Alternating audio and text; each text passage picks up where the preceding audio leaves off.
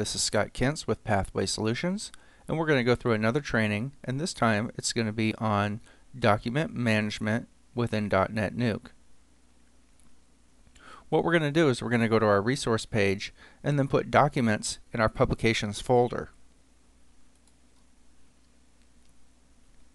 So going to our resource page, we have a content page here, and we're going to want to link that content page to publications also.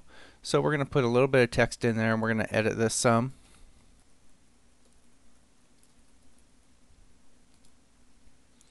We're going to save that, and we're going to go to our text editor here.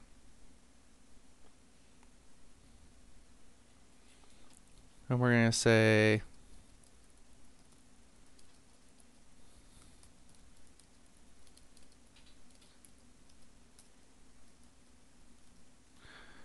and maybe we had some other ones, other pages in there. Right now we just have the publication section, but maybe we have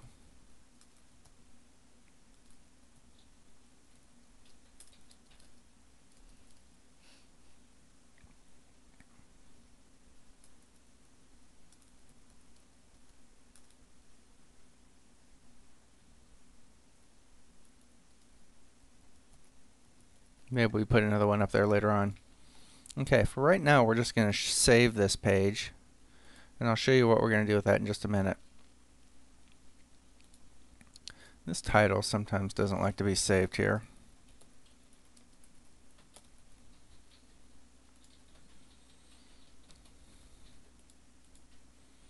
Okay, and update. That's why it doesn't do it, because I didn't hit the update button. Now we have this page here, and what we want to do is we're going to go into the publications section. Now we're going to go into the resources page, or excuse me, the publication page, and we're going to add a module.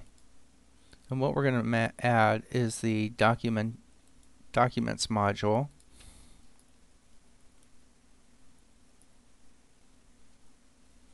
We're going to make it the visibility the same as the page.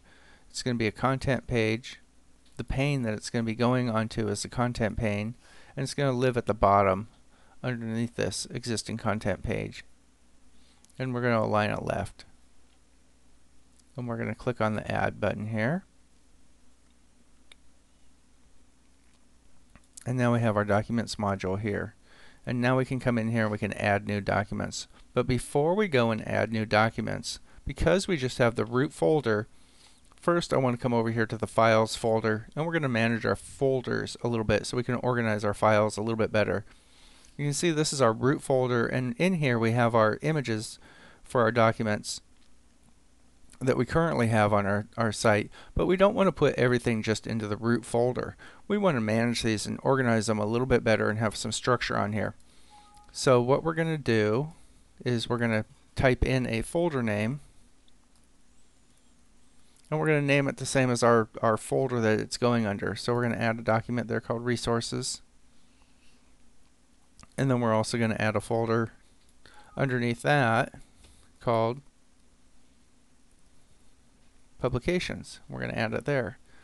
So now we have a structure on here. We have our root, we have our resources, we have our publications, and maybe I see we have a training folder here. So why don't we go ahead and add a training. We're located on our portal root, and you can also tell here where you're located. We're going to add a folder called training. So now you can see we have a structure here. So we have our portal root, we have resources, we have training, and we have publications under there. Now we can come back to our publications folder, add a new document, and we're going to call this worksheet.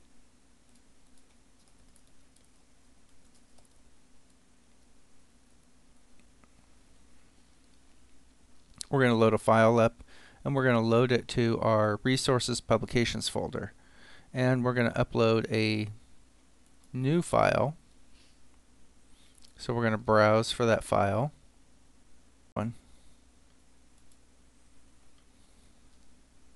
We can track the number of times the link's been clicked. We can log the user date and time every time it's clicked. Don't need to do that. And I'd prefer that we open it in another browser, and we can set the priority, sort order, index. That's how it'll sort up when it displays. So we're going to have that at the top.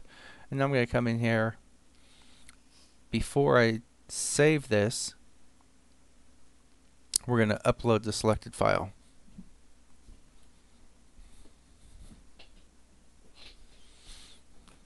Now it's uploaded to our publications folder, and there, now we're going to update the site. Now we can see we have a document here called worksheet. You can download it, and if we go to our files, we know exactly where to look for that, because it's going to be under our root, resources, and in publications. And you'll see it right there.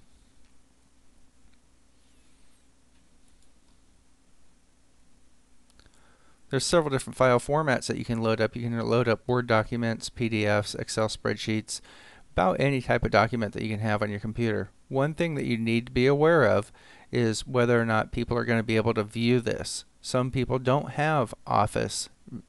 It's rare, but some people don't.